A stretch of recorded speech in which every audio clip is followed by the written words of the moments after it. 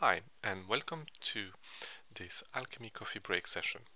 This session's topic will be parsing text files with Alchemy Catalyst. So the agenda of today's session will be to have a look at the parsing of text files with Alchemy Catalyst. And we will see that we have a very simple parser creation interface, so Catalyst will help you during the creation of a parser, and also that we support regular expression, which allows you to handle any type of files you can receive. I think the easiest thing would be to start. Let's have a look at the kind of file I'm talking about. Now, this is a file called ID-based file.wk1, so this is the extension. And as you can see, the syntax would be fairly typical of a resource bundle type text-based file.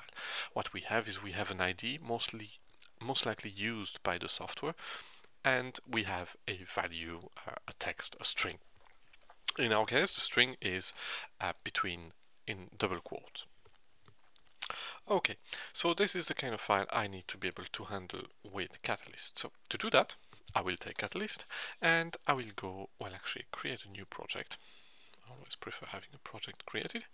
And then we will have a look in the tools options, or we can use the little toolbar here in the button in the toolbar, sorry. We'll go into the easy parse section. And because we're dealing with text-based files, we are going to go into the text-based files group and the extension that we have. Now, obviously, WK1 might not be the most common extension, so I can click on the Add Extension button, type in my extension, and add it. Once it's been added, I will by default have a standard rule. Here we have a default rule, and I might decide to use this rule. So because I want to create or modify this rule, I will click on Edit Method, and this will open the Edit Method dialog box. So if we have a quick look at the dialog box itself, it's basically split in two main areas. We have these two zones here, which is the parsing area, and then we have the preview and raw view area here in the bottom. So how do we use this? The first thing we'll do is we'll open the file, or a good representative file of our format. So in this case, we'll just open the actual file. As soon as I open the file, I get the raw view here to the left and what Catalyst sees to the right. By default, because we haven't created any rules, we don't see anything to the right. How do we create rules? We go into the translatable strings here and we define what is to the left and what is to the right of the string we want to translate. Now, these two sections, these two zones, these two areas are able to take a regular expression. Now here, the simplest parser for my file would be to use double quote.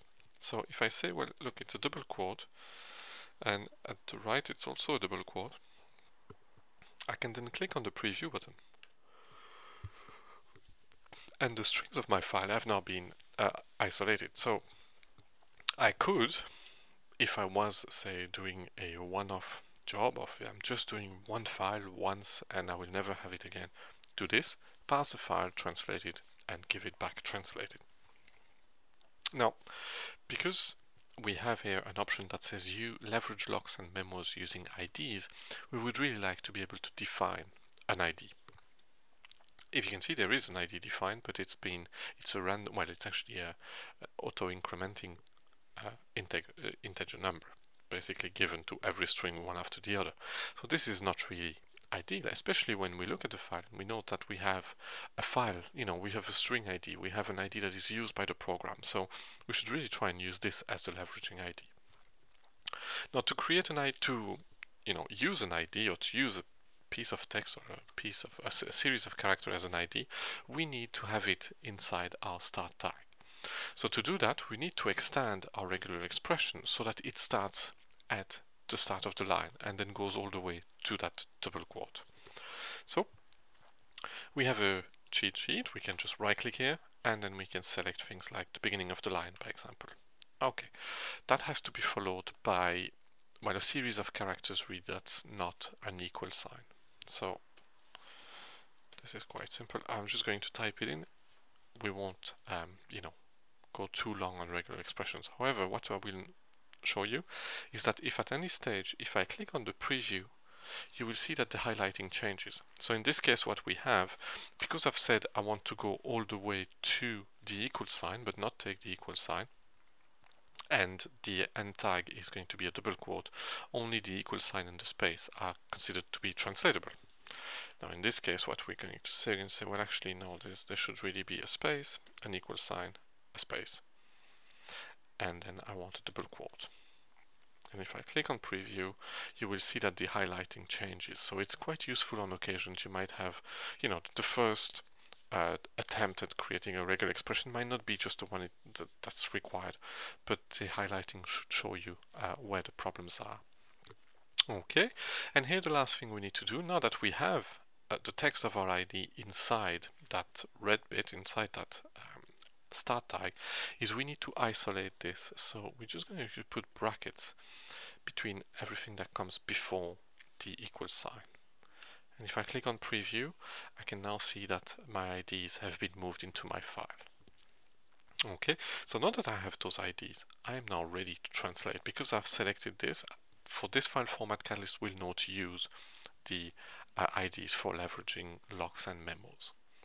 I click on OK, and I have now created my rule for my text file, which means that from now on, every time I'm faced with a WK1 file, what I need to do is right-click on the project title, select Insert File, point to the file, click on Open, and my file is now available for translation, and I'm quite safe in the knowledge that leveraging and all of those operations will be done with the programmatical ID, which should really only change, if there is, basically the text will change, but will always be the same string, most of cases, except big exception.